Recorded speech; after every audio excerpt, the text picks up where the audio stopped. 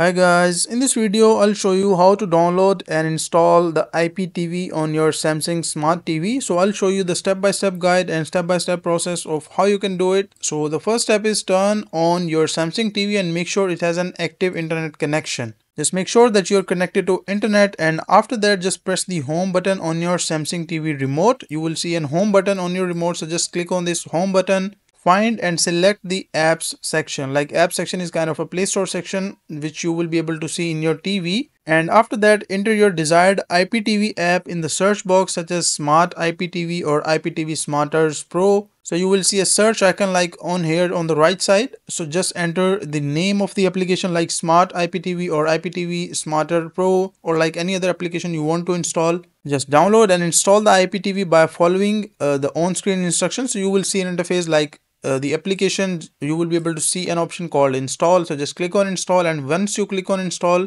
the application will start downloading and it will install automatically. So after that, go back to the app section and open the IPTV app. Input the M3U link or playlist URL provided by your IPTV provider. So you must have an IPTV kind of professional account or pro account. And if you have it, you will be able to add your M3U link or playlist URL provided by your IPTV provider. And next, select the IPTV content you want and start streaming. So that is a simple and easy process of how you can install or download IPTV on your Samsung Smart TV.